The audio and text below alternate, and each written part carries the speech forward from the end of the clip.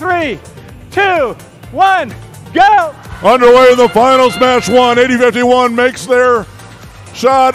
4 more cargo in the high hub, upper hub from the Red Alliance. 2046 makes it 5. They hit the terminal. 6 and 7 on the way.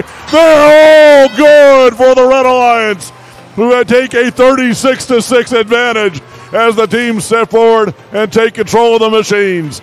360 adds 2 from the far side of the field. 1 in, 1 out. They're waiting for more cargo. 37-86 over to play defense against the Revolution. Revolution with 2 more cargo loaded up and in. 1 in, 1 out. 80-51 has 2 blue cargo. Will you do some form of scarcity strategy? 2046, bare metal, 2 into the upper hub. Answered by 37-86, the captain of the Blue Alliance.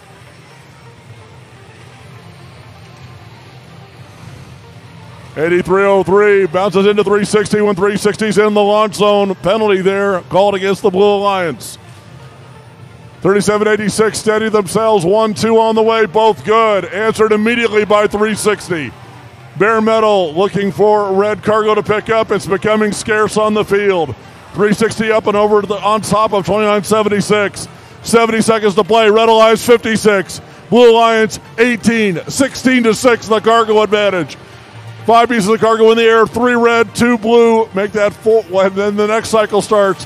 2 more red upper hub, successful completions. 2046, 2 more, 360 lining up, they have 2 in their machine.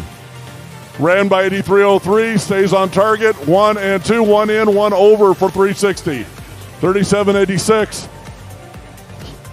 1 piece of cargo in. They answer, it's in and stays in for the Blue Alliance. But red has been putting 4 at a time in just like that. 3 out of 4 out of that cycle. 82-30. 56-point advantage for red. And oh wait, here comes bare metal with their traversal run climb. 1-2, there.